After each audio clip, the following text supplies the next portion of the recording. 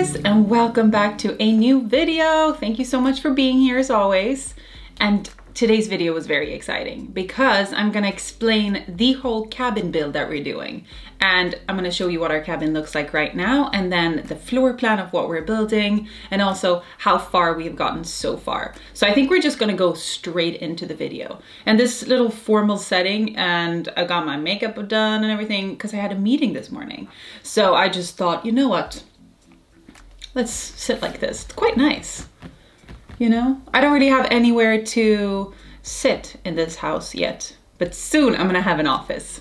But all right, so first, some information. So I'm Cecilia. I think most of you know that by now, but if you're new here, my name's Cecilia and I live on Svalbard, which is an island close to the North Pole. So we are high up in the Arctic. And my boyfriend and I, we bought this cabin 1.5 years ago now. And it was quite expensive, to be honest, because we don't have any running water. We do have electricity, but no running water. So we go and take a shower in the village, and we have some other systems to be able to have water at home to do dishes and stuff like that.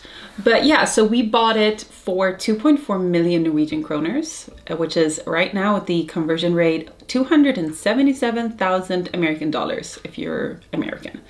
So quite expensive considering that there is no running water, but when you see what the view we have behind us, it kind of makes more sense.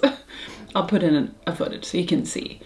But so we lived in it for about a year when we felt like, okay, it's an amazing cabin, but it is a bit small. We felt like, okay, we need to expand and we should build an extension as soon as possible because it takes some time up here.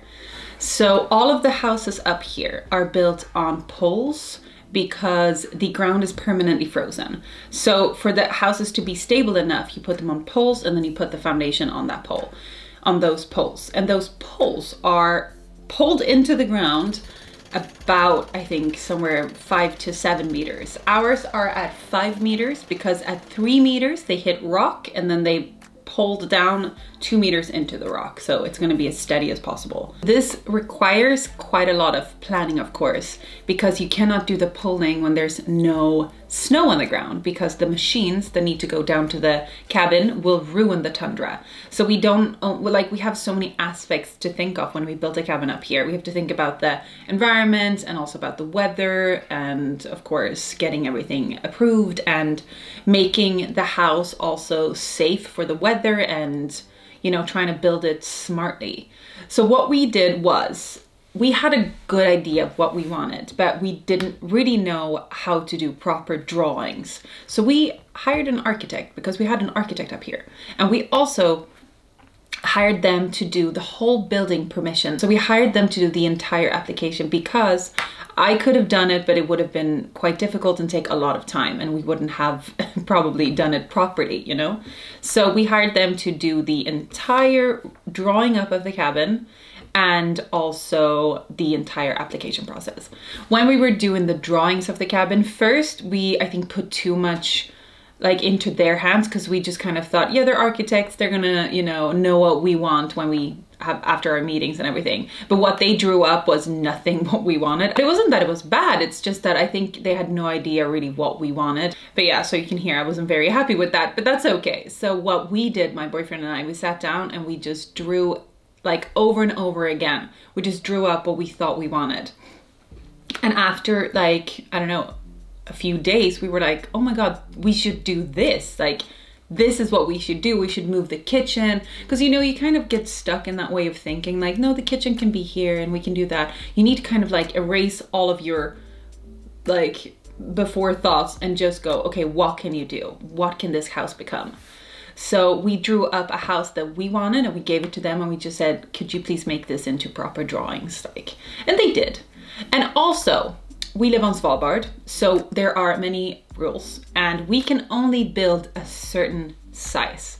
There's a maximum on how much square footage we can have, and that is 135 square meters. So this house can not be bigger. Right now we have 57, which is in here. So we couldn't build like as big as we wanted. Also, the deck outside is considered living space because it is higher than a certain amount off the ground. I think it's higher than, if it's higher than half a meter, it's gonna go towards the allowance of the square footage, which is crazy. But I mean, it's the rules, so we can't do anything about it. So what we are doing is we are building 61 square meters. And we're also gonna take down a little bit of the deck on this side because we feel like we need it as indoor space instead of a big deck around the house, which is sad. But we're gonna keep as much as we can of this right out of here because it's amazing and has the view. But yeah, so there are a lot of different kind of challenges and things to think about when you live on an island with polar bears and, you know, permafrost and the craziest storms and everything. But I'm gonna show you today the drawings and what it's gonna look like and how far we've come. So after we got the architect, we approached a building company, or the two different building companies up here, to get some budget on what it would cost to do the poling and also do the construction. So you could either get a company to do just the poles on the ground and then you get another company to do the construction, or you can get one for both. I kind of knew which company I wanted up here just based on rumor and kind of what they were building and different builds they had done. They had done some cabins and, you know, they seemed to be very good. So we got a very good offer from them. They were great and just, you know, we had a meeting and I said, this is how much money we have. We need to be able to build it for this. And they were like, yeah, we can do that. I'm like, okay. Thank God I lowballed it.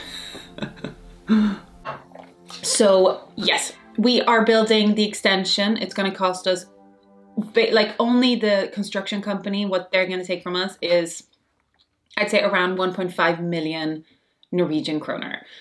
Yeah. And then you never know. We have a extra kind of, if anything goes to shits, we have some money because you need to have that when you're building. You have no idea what's going to happen. Why I'm telling you how much stuff is and costs, it's because I find it fascinating. It's not something, you know, personal to me.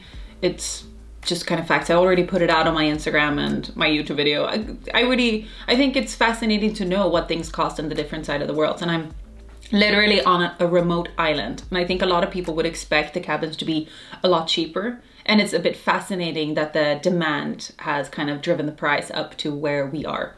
But we are very excited to live in the cabins, so we're okay with it. Regarding water, we are going to put in a system so we can have kind of running water. We're gonna put in our own pump and we're gonna pump it from this bigger water tank that we're gonna fill ourselves. So we're gonna have a cabin version of a shower. Of course, it's always gonna be better to go shower in the village, but we're gonna be able to shower at home if we don't wanna go to the village.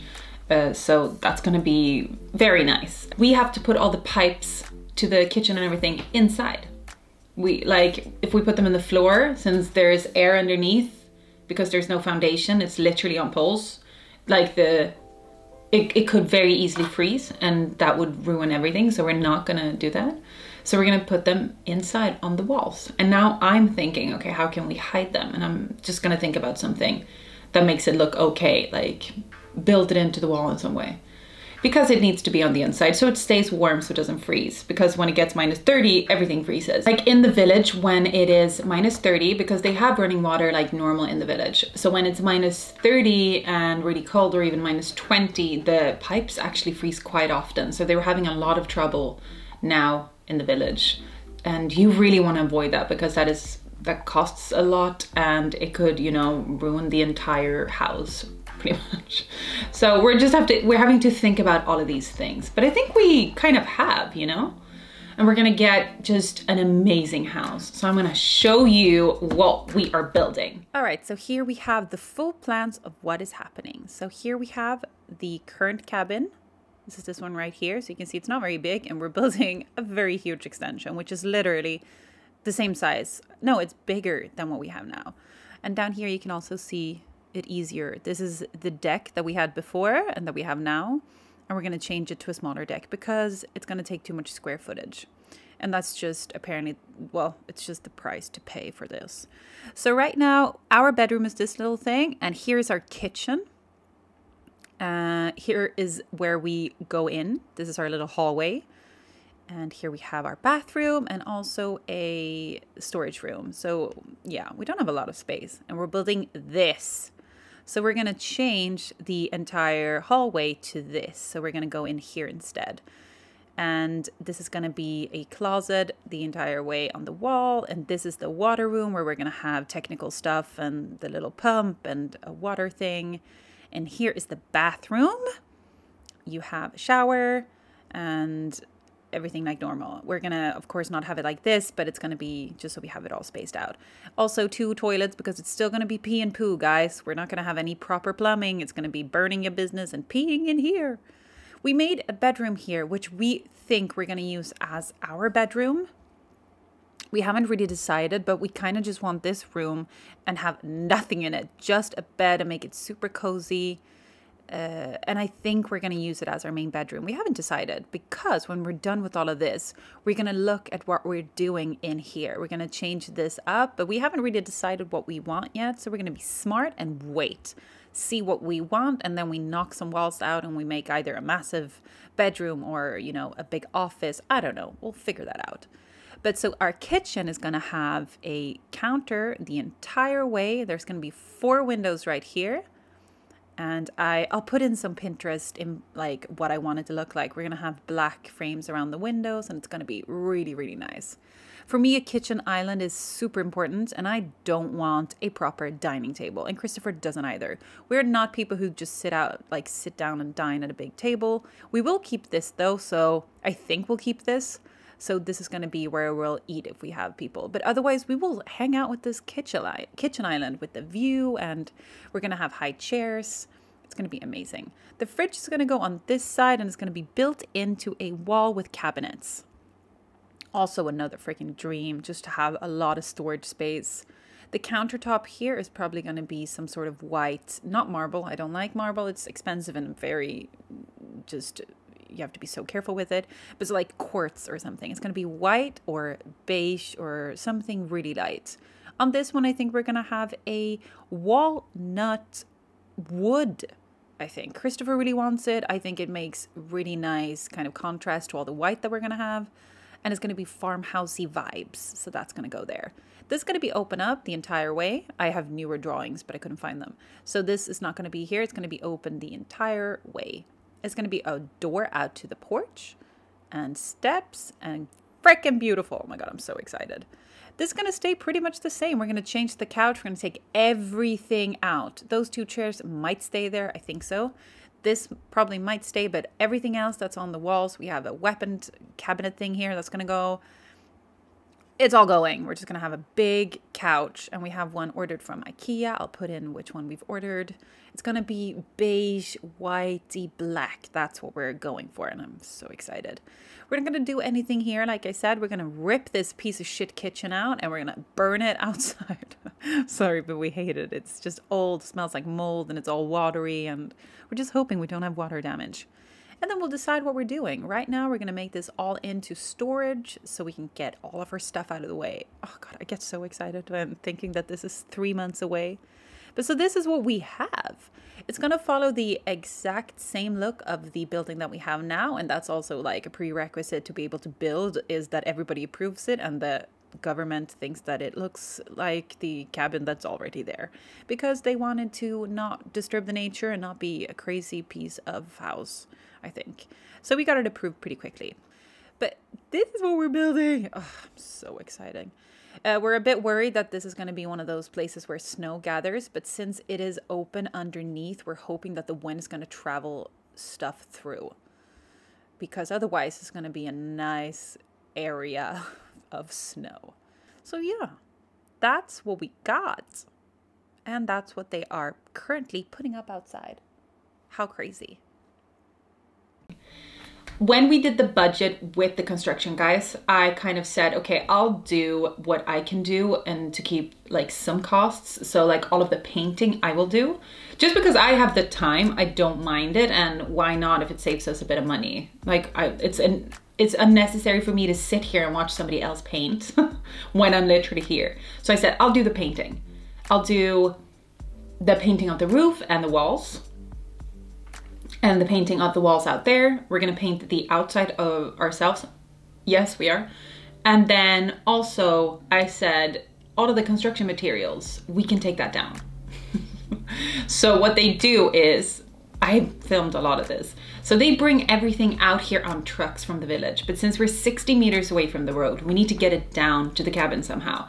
But how do you get it down? There's no machines to run it down. So what they would have done is just put it there and then have a bunch of guys carry it these 60 meters to put it on this kind of metal thing. And I'm like, that's expensive. And he's like, you can do this on your own if you want to save some money. I'm like, yes. And I just see Christopher going, why do you do this? I'm like, yes, we will do this. So they came this week and they came with the first load of stuff, and it was 2 trucks. And I'm like, oh my God. But we had thought about it before and said, okay, let's bring out a snowmobile here and let's have our sleds so we can put it on the sleds and we can drive it down instead of having to carry it down. And this worked out so well. So what they did, they took the truck and then the arm of the truck, what's it called? And they lift all the things up and they dropped it on the snowmobile. So it was so good. Christopher was so happy because he did not like the notion of having to carry everything. And of course it would have taken us, I'd say about 100 times more time, if you know what I mean. Because it took us 1 hour to get a truck full down. Because they just put it on the snowmobile, we drove it down, we unloaded it, like 4 people, and then we drove the snowmobiles up again. And just things like that. And that's why we also need snow when we do stuff like this, because otherwise you have to do everything by foot and you will ruin the tundra, and that's not allowed. Thank you so much for watching this first part of the cabin build, and I hope you enjoyed it, and I will answer more questions as we go along. And I will also keep updating and filming how the building's going and where we are in the process. So stay tuned. And also just, if you like this video, maybe like it and also subscribe if you haven't already. I will now put in some footage of when we were putting all the stuff down and a bit outside with what it's looking like and everything. So do check that out and see you in the next video. Thank you so much for watching. It means tons. So see you soon. Yeah, so this is what we are working with. All right, so what we are doing now is we're taking all of the stuff from over here, putting it on our snowmobile sled and then driving it down here and unloading it. It's like the entire build is coming down with these trucks. Ooh, that's a lot of carrying, guys. Okay, so let's get to it. This is perfect timing. Einar literally just came by because he came from the village. I was like, hi, how are you doing? I'm like, you want to help out? He's like, sure. So now we have 2 sleds, which is exactly what we needed, just to bring stuff down quicker and to unload the trucks faster. So I think this is gonna go fast. It's going so well. It's very good when you have snowmobiles, sleds, and snow. So now we've put together 2 sleds to be able to take these down, which probably will work fine. We'll see. It's not very far, but they are heavy.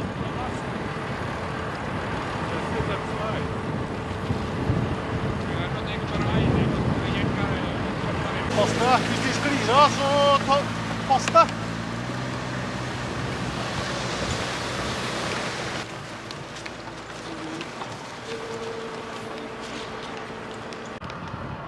Okay, so we are already done with one of the trucks, that one left, and we are doing the other one now. And that is all done there. I'm mostly just helping out down here with moving things onto that because the guys are driving the snowmobiles and everything, so I'm just kind of like, I also want to be part of it. But I'm here documenting and carrying. That's my job today. But it's going so well, so quickly. I think even they are a bit surprised at how quickly this is going. Like 2 snowmobiles and about a couple of people, and in less than 1 hour we've done one of the trucks. Very happy. This is making things very easy for us so they can actually start building.